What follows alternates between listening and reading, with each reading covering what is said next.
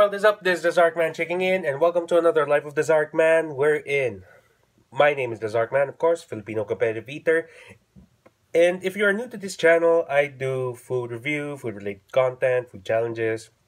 I also do vlogs of what it's like to be in the grind. Yeah, a competitive eater who is slowly working on his master's degree. Right. So if you guys want to see that kind of content, you came to the right place. Please do consider liking this video, subscribing to the channel. It would really help us a lot. And of course, share it to your friends. Do me a favor, do the same on social media and Facebook. That's Kelvin, Zarkman, Medina. Ulitin natin yung mamaya. Right, so with that said, time of recording right now, it's May 8th. And it's Saturday, 3:30 in the afternoon. I have to go to... No, actually, I'm going to try to go to the barber to get a haircut. Yes. So the question now is, did I get a haircut? I got them all cut. Yes, sir. Parang nagkamali nga ako ng pagkakasabi doon sa gupit eh. Dapat pala sinabi ko, ano, compared to, rather than undercut, ano, pompadour. Yan natin. I'm actually curious kung paano yung kalalabasan niya eh. So, kung sakali, next month. Paano ba? Where do I begin? Hindi na ako nag-vlog nung bumili ako ng Starbucks dahil kasi kalagitnaan na paglalakad ko, biglang umulan. And ngayon kasi, at the time of recording, very humid yung araw. Tapos pag biglang umulan kasi, there is the threat na sa init ng lupa, diba? So pag pumasok yung tubig kasi, baka sumingaw. Normally kasi yung singaw, pag naka-inhale ka, especially diba if you're like me, no, you're a big guy, tapos may face mask ka. So there's a bigger chance kasi na mapapalakas yung paghigop mo. Normally kasi pag nakakahigop ka ng singaw ng lupa, yun yung nagiging dahilan na pagkakaroon ng trangkaso, which is iniiwasan natin. Sa panahon natin ngayon, lalo na sa mga nangyari over the past few days, ayoko na muna ulit na magkasakit. If you wanna know kung ano ibig sabihin nito, basically, I just had something, I don't know. Di pa ako kampante kasi sabihin eh. Tingnan lang natin ko sa further scenes kung ano yung, kung ano yung nangyari man or kung kampante man akong sabihin siya. As of right now, hindi pa eh. Anyways, ngayon, siguro, order lang ako ng food, tapos, order lang ako ng food, and then, let's talk later siguro. I'm going to do something lang. Pero, before we get to that, may mga nangyari over the past week.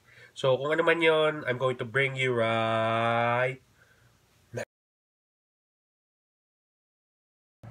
Okay, nakuha natin pagkain. Hindi ko naman siya inaayos dahil kasi right now, na-realize ko na kulang. So, hindi kulang dahil kasi walang sabaw kasi nakasama. I figure, pag nag-deliver ka kasi ng sabaw, yun, tatapon siya. Ayoko naman siyang tumapon. So, ngayon, ang nangyari is, ayusin ko na muna siya, magpapakulo ako ng sarili ko sabaw. Dahil kasi buti lang mayroong sinigang mix sa mini stop sa baba. Nagsayang din ako ng konting kanin dahil kasi ramdam ko kulang to. I mean, 2 cups of kanin lang eh. Diba? Seriously, 2 cups lang. I already eat like once a day. Yan. Ayos naman ako saglit, palamigin ko lang tong kwarto, mag-set up ako para makapag-shoot tayo, and then siguro pakita ko na lang ang resulta right.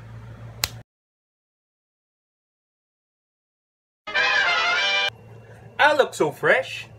Lol. Yan. So, nag-shoot lang ako ng intro right now, tapos simulan na tayo. Gutom na ako. Yeah, mamaya tayo magsalita siguro afterwards. Lahat kasi ng thoughts ko, ilalagay ko na muna dun sa pag-review din natin dun sa Liempo. Kung it's really that good. I'll be the judge of that. Later. Okay, so natapos ngayon yung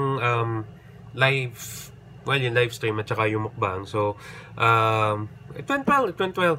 Ngayon, I think, ang effect lang sa akin, ang effect sa akin ng sodium, and right now, since, di ba, medyo drowsy ako because of the, I don't know, because probably of the weather, I guess. Nagpapacheck naman ako ng temperature and I'm normal naman. So, no worries there. I think it's just part of the rhinitis or the allergy reaction. Yeah. So, yun. Paano ba? Nood lang ako ngayon ng throwback edition. Sorry about the light. Yung. Nice. Nood ako ngayon na throwback edition na SmackDown. Tapos, intro pa lang, yung classic intro. I'm like, wow. Tapos, nagpakita sila ng CGI ng fist.